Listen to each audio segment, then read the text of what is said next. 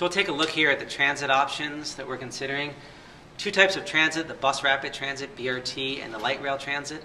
Both of those provide a higher level of service than standard buses, more capacity.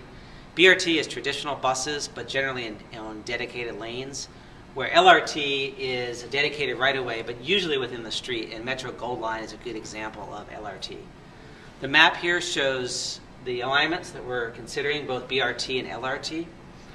The two BRT alignments in blue and green, BRT 1 goes from downtown LA to Pasadena on Mission and Fair Oaks, and the green one, BRT 6, goes from the Atlantic Station to Pasadena on Atlantic and Fair Oaks.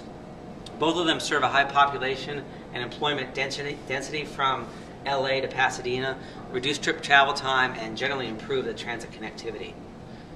We also have an LRT option, shown in red here. Starts at the East LA Civic Center station, ends up at the Fillmore station.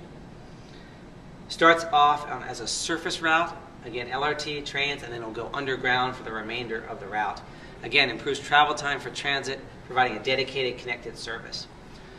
We have a couple of options here as well. The green one, BRT 6, could also be done as an LRT, so LRT 6 following this alignment, but with the light rail transit trains. And all of these could be extended up to the Jet Propulsion Lab. Up here, we're showing the blue one on the approximate alignment, but any of the four could be extended that way. So we have a range of potential alternatives and variations for our transit options, both bus rapid transit and the light rail transit.